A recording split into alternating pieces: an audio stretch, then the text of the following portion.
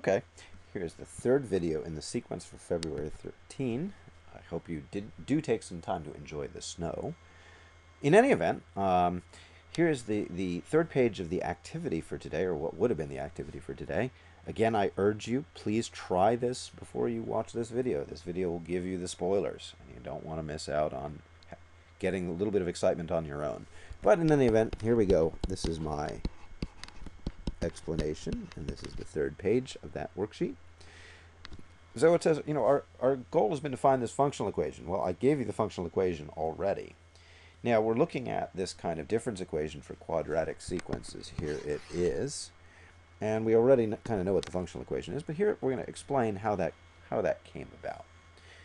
Okay, so let's take a sequence. Let's take a sequence that where we filled in the d with 1, and we filled in this e, which I've been calling capital D, but that's just fine. Sometimes mathematicians like to use different variables, with a 2, and S0 is 1.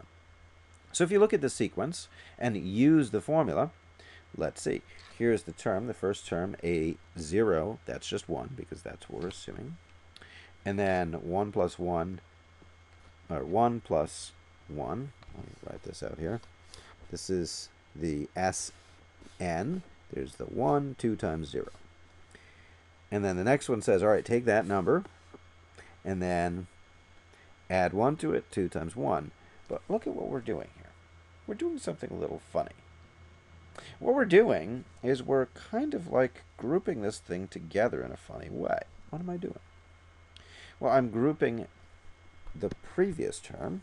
Let's see, here's the previous term, and it's going there. Now, once we're done with that, here, this whole term, where's that? That's ending up here. Oh, okay.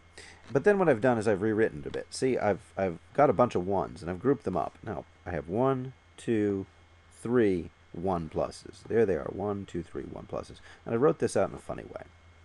But that's okay. And then let's see, 2 times 0 is 0. There's the 2 times 1.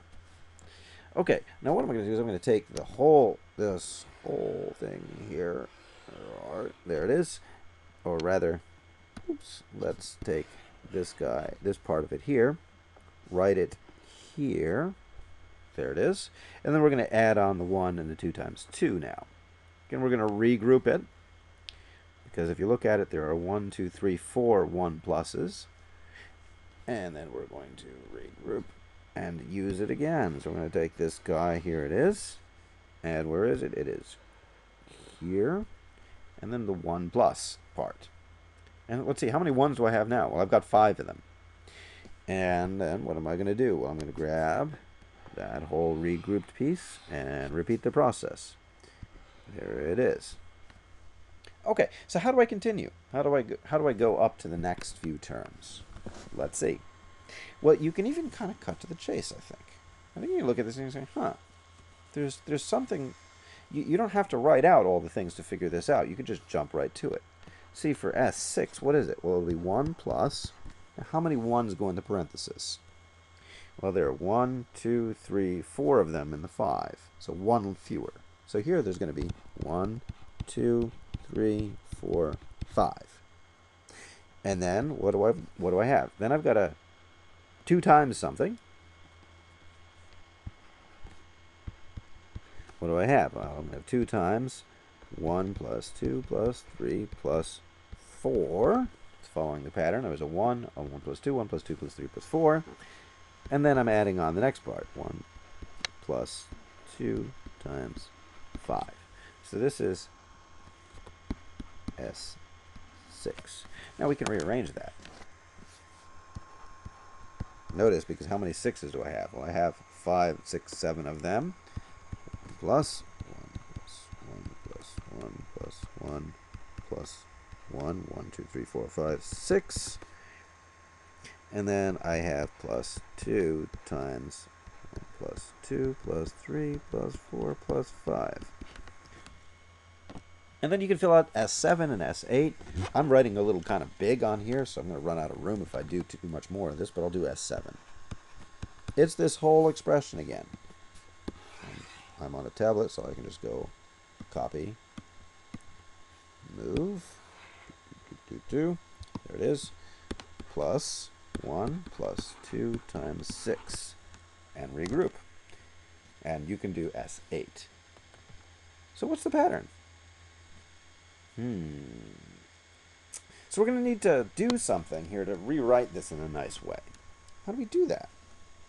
Well, for one thing, if you look at it, the S5 term, for instance, or the S6 term, or the S7 term, how many 1's get added together in total? Well, let's see. Let's look at S7. How many 1's are there? 1, 2, 3, 4, 5, 6, 7, 8. There's one more. Okay. Now, what else is there? There's also a 2 times this number. Now, wait a moment. We did this before already, didn't we? Yeah, this thing here, this is a triangular number. It's the sum of those integers. We found a formula for that, didn't we? For 1 plus 2 plus 3 plus 4 plus up to n, we found that was n times n plus 1. Oops, that's kind of messy. Let's write it bigger. N plus 1 over 2. We found that last time in class.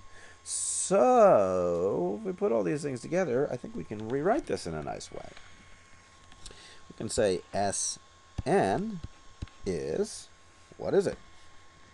Well, it looks like it's 2 times n times n plus 1 over 2,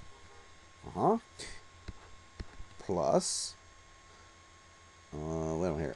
Beware, beware, danger. Oh no, right. There's something wrong with that, isn't there? What triangular number do we have for S7? Well, we went up from 1 up to 1 plus 2 plus 3 plus 4 plus 5 plus 6. Ooh, we did not get up to 7, folks. We only got up to 6. So that n needs to be n minus 1. It needs to be 1 less.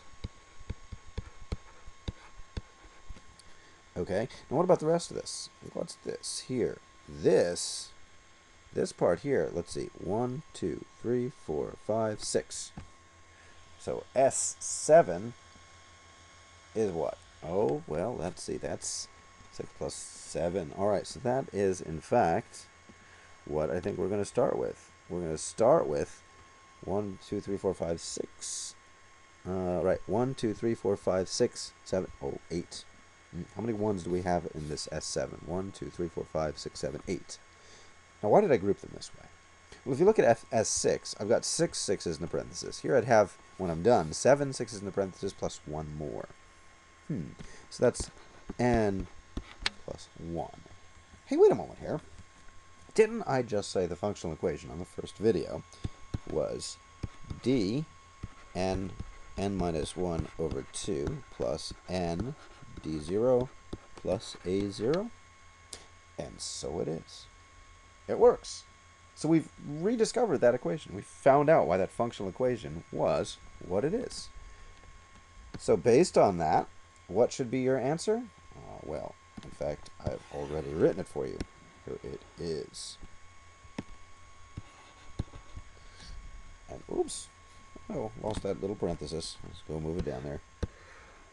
There it is. Okay, great. And so that explains why that functional equation is the way it is. Okay, there's one more video, and this video is an optional one. Optional in the sense that if you want to see how the second order differences work and why I call them second order differences, you can see that. I strongly recommend you have a look at it because I think it's rather neat. Okay, well, hope to see you then.